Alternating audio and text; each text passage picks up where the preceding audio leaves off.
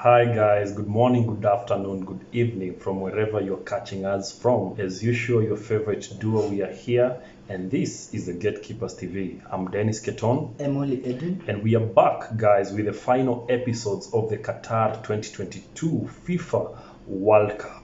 But before we start, allow us to just give you the results of the previous semi-finals. Pogba, before we met them, we had done some reactions about the semi-finals, but now we are here to react about the third and the fourth position.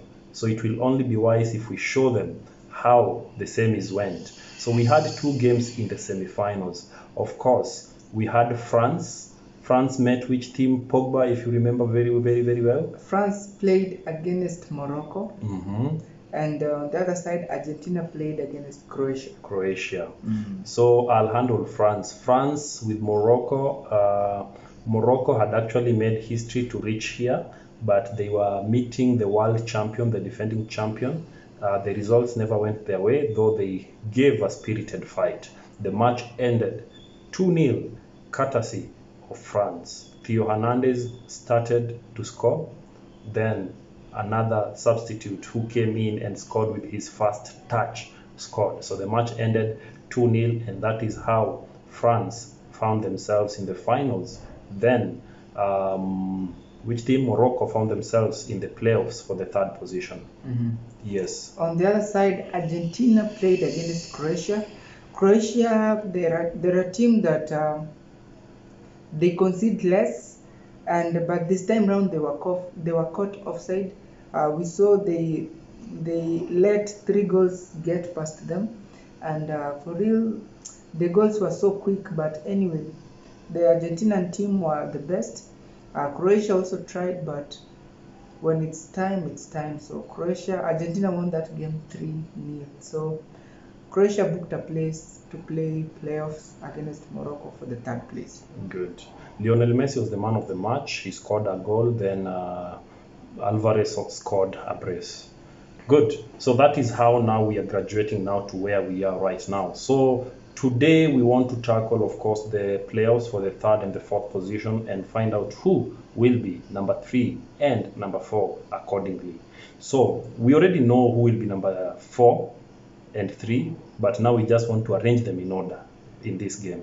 So Saturday, 18:00 hours, we have a game, a big game. Morocco are going to be facing a very tricky team, which is Croatia, who are runners-up in 2018. Definitely. So are we guys ready? Right. So Pogba, take us through where the game will be played at. Croatia against Morocco, African team against, of course, Croatia. This game will be played at Khalifa International Stadium. The referee will be Abdul Rahman Al Jassim, all the way from Qatar. So for the first time, not the first time, but a referee from Qatar will be refereeing this match of Morocco, who are somehow Arabs, against Croatia. Yeah. Crazy game this is gonna be, and so far so good. We've all enjoyed FIFA 2022 World Cup. People had different thoughts, but truly speaking, Pogba, it has lived to its expectation. Do you agree? Definitely. Very, very much. Good. So guys, let's jump straight to it. As the two teams are going to meet, they have had their own fair share of good results. Morocco, if I can start with them, before they met France, they had actually not lost. They had only conceded 1 goal, and hence it had made them to be very solitary in the defense. But now, having met France, that's where we thought Bono was good, but we were made to know that you are only good until a certain time. So the match ended 2-0. So now as they're going to meet Croatia, a team also which bowed down to pressure. They couldn't manage to handle Argentina. So when they meet, I don't know, Pogba, what do you think? How are you seeing the game going when these two great teams are going to meet here? Well, now that we've been looking at the way games have been going between the paths of Morocco and Croatia, I feel like Morocco, to me, they come out as the best one. Actually, they played really well against France. You saw them pressing France, although they lost, but they pressed France. On the other side, Croatia were totally outclassed by Argentina.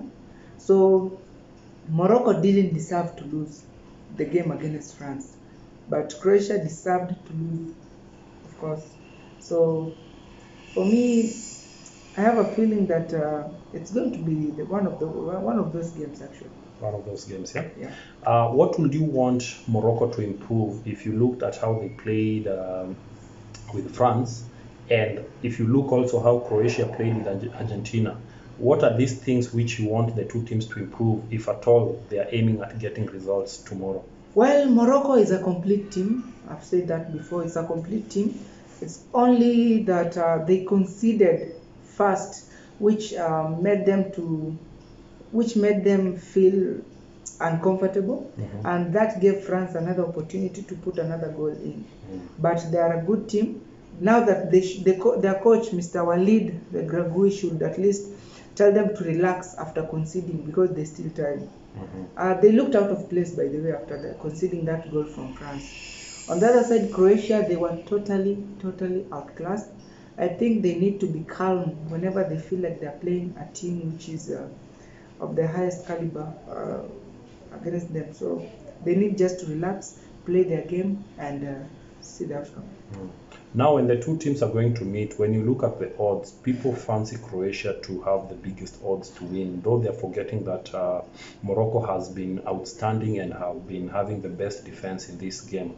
The two teams are going to meet with two good goalkeepers, of course. Bono and Livankovic are very impressive goalkeepers. Definitely. So the issue is, personally, if you ask me, I would actually want to see a scenario whereby this match will end into penalties, so that we can actually test the prowess of both goalkeepers, because they have shown us in this FIFA World Cup that they are very good in terms of in the penalties.